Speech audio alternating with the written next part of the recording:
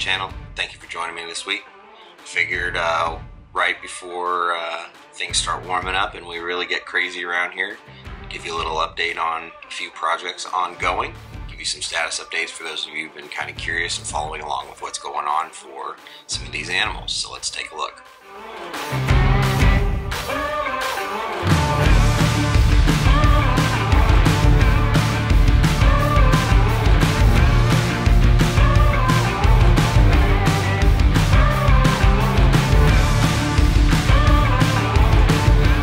I've done a recent video giving you guys an update on what's going on with the Crebos, but this girl is looking absolutely huge.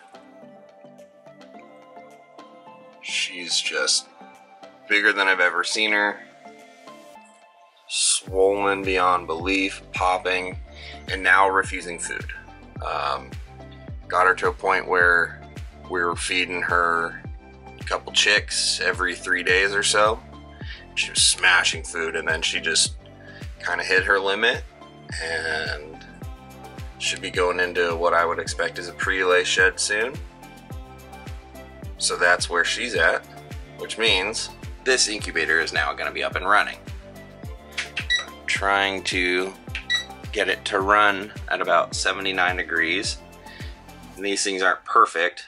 You can pick these up on Amazon, but it does heat and cool, and so I'm just kind of getting it going now. I don't expect eggs for maybe a month, but it's good to get it going ahead of time and start running it. I'm going to put a Govee reader in there soon and really monitor it, but I want it kind of around 79 degrees.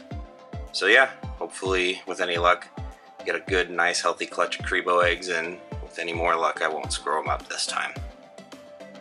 I also recently switched up the substrate that I was keeping my hognose on, and I was keeping them on aspen, and it was okay, but I was noticing some dry sheds and having to help them out a little bit, and I decided to watch one of Clover's Reptiles' recent videos, who's a fellow YouTuber on here who does hognose specifically, and I noticed what substrate he was using looked more like a cocoa fiber sort of based mixture with some moss or other things in there. So I figured I'm going to give that a try. With the aspen, they kind of just moved it around, and I found that they were able to make some burrows, but really they were just kind of cruising around on the bottom of the tub. Well, I set them up in this soil mixture that I made today, and my goodness, is it hilarious to see, one, what they look like, and two, a complete behavioral shift. So call it behavioral enrichment for the hognose, but it's hilarious because they love it. So check this out. Zoom. Got dirt on our head. Look at that. Hilarious. She's been moseying around in here, making tunnels, burrowing around, having a good old time. It's awesome to see.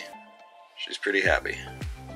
This is my little anaconda double het snow with a little nice little dirt face.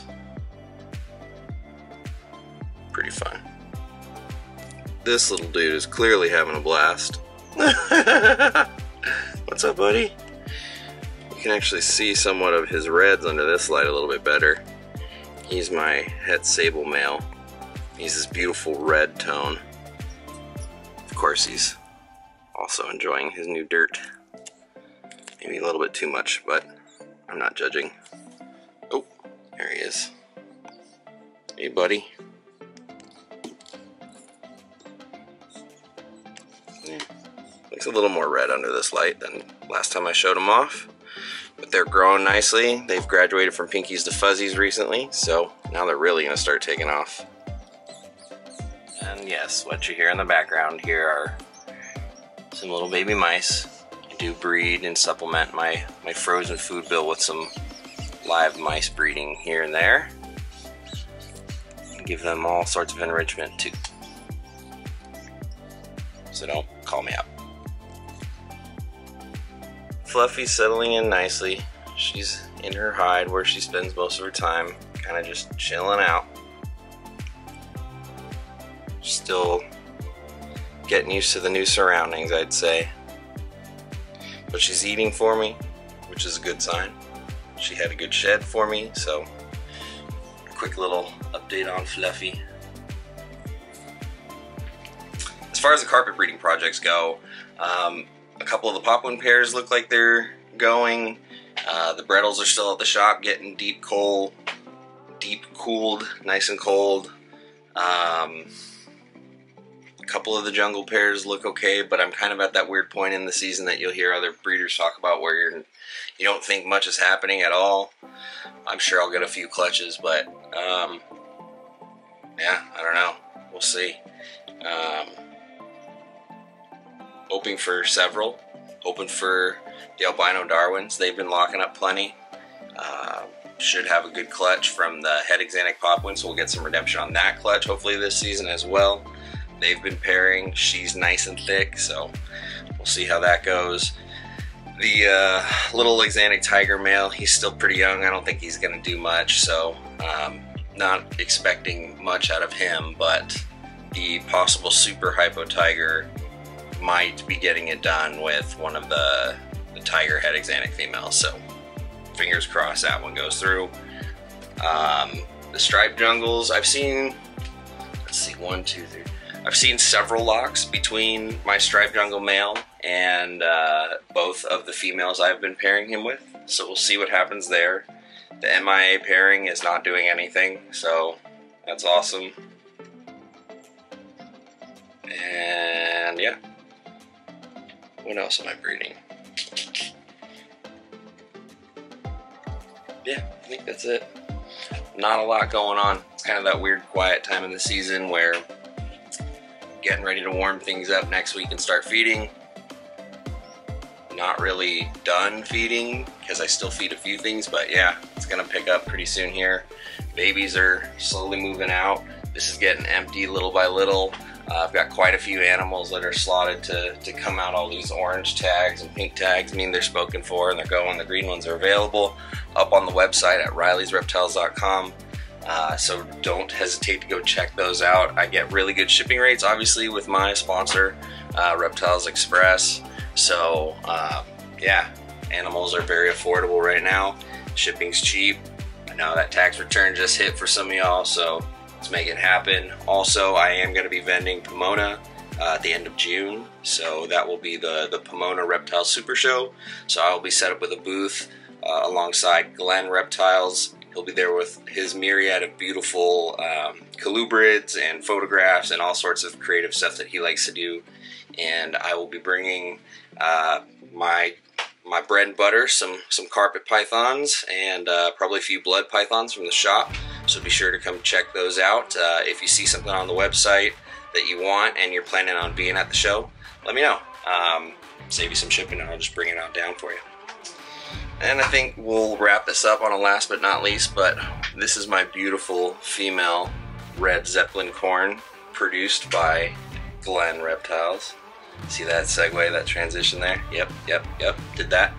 This girl's going on 3 years old this year, so I didn't brewmate her because I was kind of told that, like, you know, with corn snakes these days, if you just get them cold, sometimes they're just fine doing that. But she has been getting into the 60s, has been off food for a while, and as I start warming everybody up, I think we'll try some pairing, feeding, pairing, that sort of thing, but I don't have high hopes.